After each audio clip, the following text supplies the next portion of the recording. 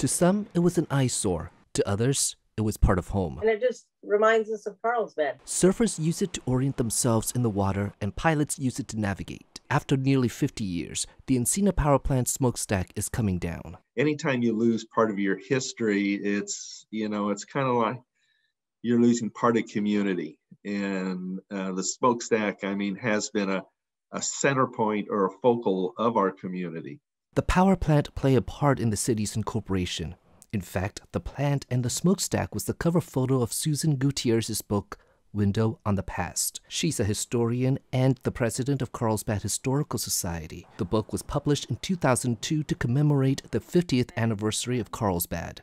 To me, there was no story without talking about the power plant construction. The smokestack, as residents know it now, was built in the 1970s to replace 4 smaller stacks. At 400 feet tall, it was the tallest structures on the West Coast at the time. It had to be tall because the power plant was a fossil fuel plant, and the height helps to lessen the impact of soot and other pollutants on the area. The height also has an added bonus. It acts as an identifier for pilots flying to the nearby McClellan-Palomar Airport.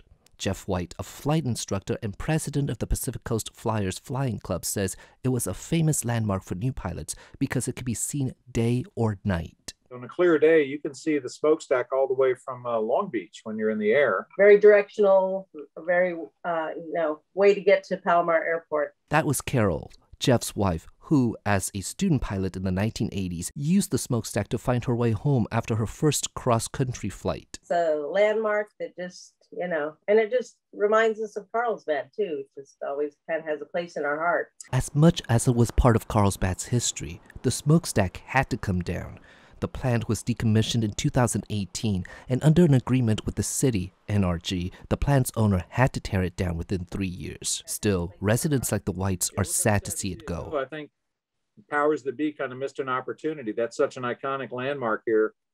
That could have been repurposed into a building that could have been a visitor, a visitor's kind of mall with shops and all those kinds of things. A lot of the guys and girls, who grew up surfing in Carlsbad, they'd look and they could tell, oh, we're in this position or we're in that position, in the water. The smokestack is being torn down at a rate of roughly 10 feet a day, and total demolition is expected to be completed by July. As for the future of the site, no specific plans are in the works at the moment. Alexander Nguyen, KPBS News.